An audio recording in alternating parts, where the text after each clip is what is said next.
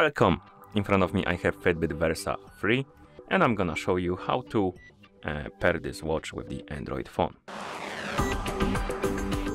First thing we need to do is to turn on our watch, and you can turn it on by pressing and holding the touch sensitive button right here on the side of the watch. Press and hold on it with your finger and keep holding the button until the Fitbit logo appears on the screen. Once you see the Fitbit logo, you can release the button and wait until the watch is done booting up. Once the watch boots up, you will see this page, and what we need to do now is to download and install the Fitbit application on the phone we want to pair our watch with. So make sure you have the internet connection and Bluetooth enabled on that phone.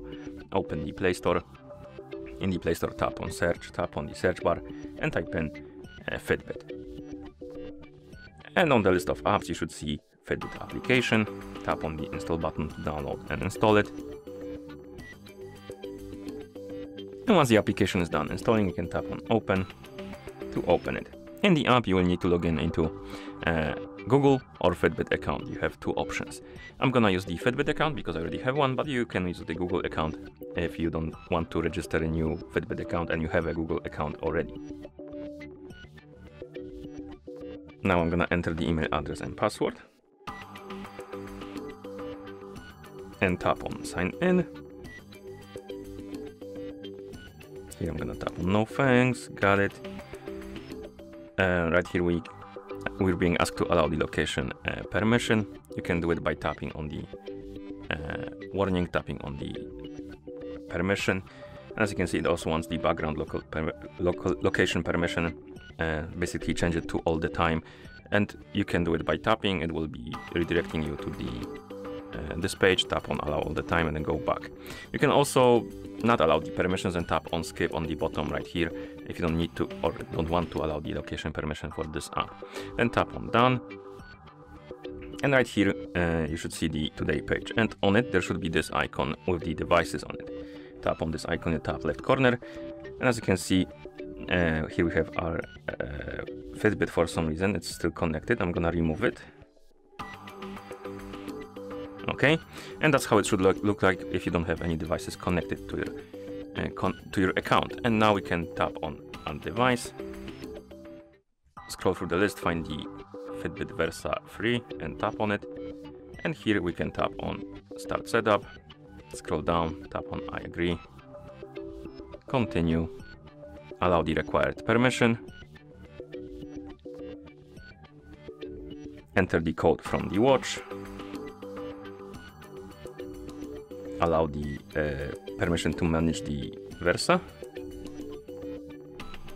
tap on go back for some reason, allow again, and this time it worked. And it will start searching for the nearby Wi-Fi networks, and you can connect your watch to the Wi-Fi network. And this is useful because the watch will start probably updating during the setup process, and if you connect it to the Wi-Fi network, it will go a lot faster than through the Bluetooth. So I recommend to connect it to the Wi-Fi network, but you can also tap on not now to skip this step.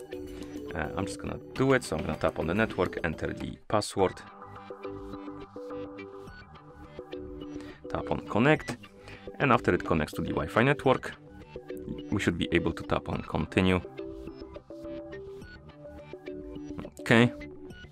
And as you can see, it will ask us to update the watch for some reason, and you can tap on update. We can't skip it, and we need to go through it, unfortunately. It will start updating, and hopefully with the Wi-Fi network it will go quite fast.